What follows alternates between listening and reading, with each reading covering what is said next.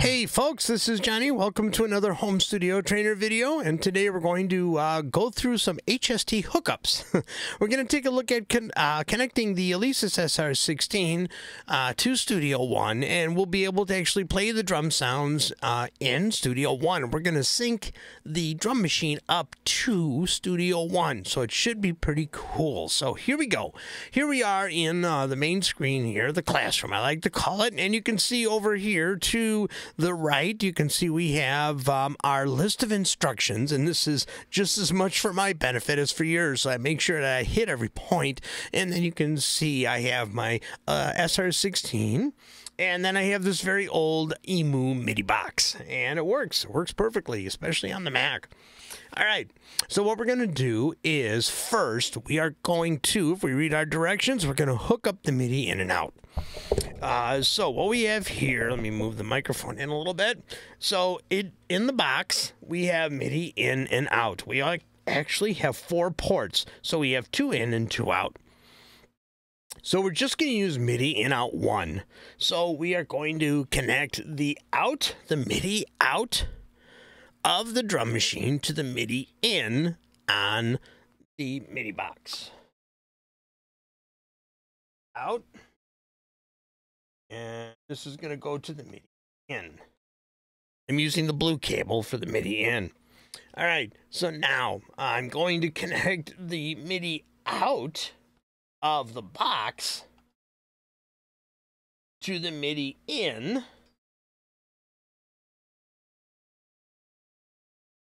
on the SR16. Now what that's going to do is going to allow me to actually sync up the play with the drum machine. So whenever I hit play in Studio One, it's going to trigger the drum machine or whatever patch it happens to be set on. All right, so that should be it for the hookup, for the physical hookup to MIDI. So MIDI out to the MIDI in, MIDI out to the MIDI in, just like that. Hopefully that makes sense. All right, so the next thing we're going to do, let's see here, we got set the MIDI. Oh, okay. So now on the SR16, we want to go through a couple of menu patches. So what you're going to do is you are going to, let me move the mouse out of the way here. We are going to hit the MIDI button. There's a MIDI button on the SR16. And what we're going to do for the first one, we're going to page to the drum out. There we go. You want to make sure the drum out is on. And that can be changed by hitting these 2 buttons here. All right, so now the next thing that we're going to do is we are going to set the MIDI clock to on, or the clock in to on. So let's do that. And let's see, so the clock in is on, and like I said, you can make the changes with these 2 buttons. So now the next one is to turn the MIDI through off so that the output actually works as an out. On the SR16, the MIDI out can work as a MIDI through or a MIDI out. This would be if you're daisy chaining MIDI devices. So we are going to go to the MIDI through, and we're going to make sure it's set to off.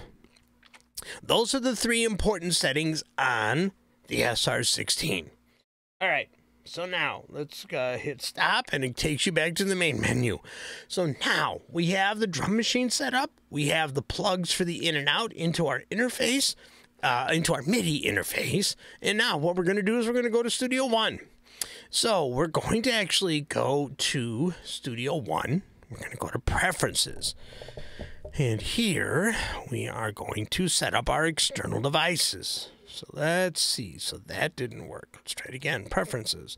All right. So here in Preferences, we are going to click Add.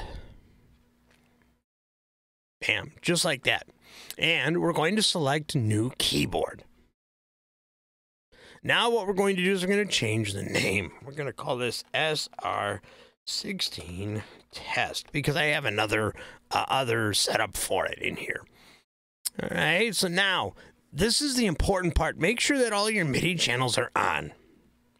So now what we're going to do is we're going to take the receive from, and we're going to set this to MIDI to the EMU MIDI in 1, and we're going to set the send to the EMU 1. So now they're both the same. So the in to the out to the in. Now, the other important part for this is going to be, let me actually go to my directions, new keyboard, change device name, said send and receive, blah, blah, blah. Okay, so now we want to check send MIDI clock and use MIDI clock start. And that should be it. So now, if I open up Impact, I should be able, if the track is armed, and it is, I should be able to play the sounds from the drum machine.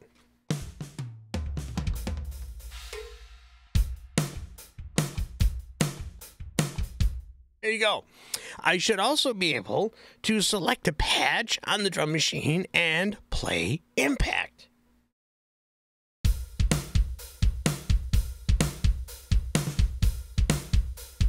All right, so now, if I also want to record one of the patches, since we have the MIDI clock turned on, so now we should be able to actually hit the play button in Studio One, and it'll trigger the drum machine and keep in time to whatever the tempo is that I have in Studio One.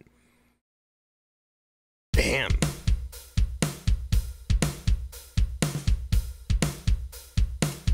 I can also go ahead and hit record.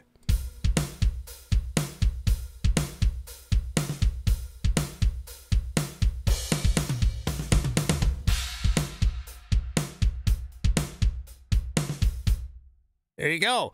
So now, if I turn the drum machine off, you will actually be able to see the notes that I recorded and hear them.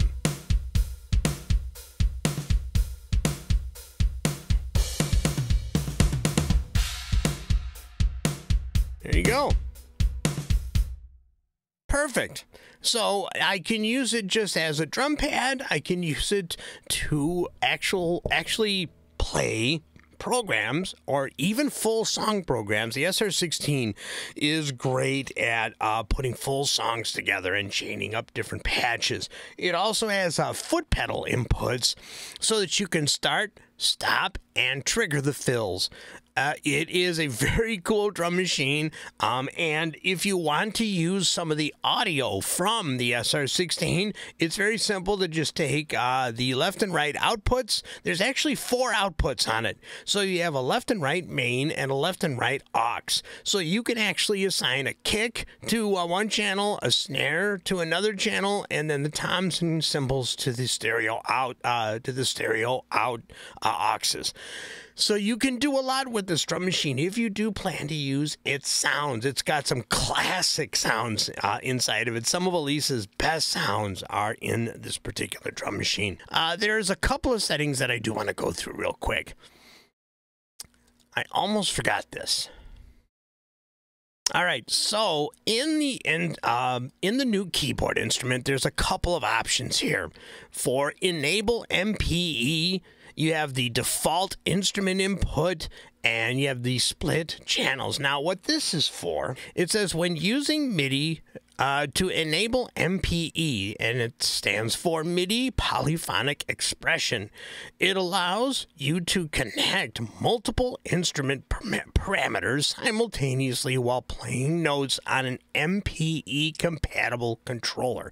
Now, I don't have one of those, so that's something I'm not going to be able to test, unfortunately, but you can actually go ahead and go through these settings if you have an MPE-compatible keyboard, and you'll be able to use these settings to actually do that. You've got a pitch range, and I'm thinking that's like maybe for a split keyboard.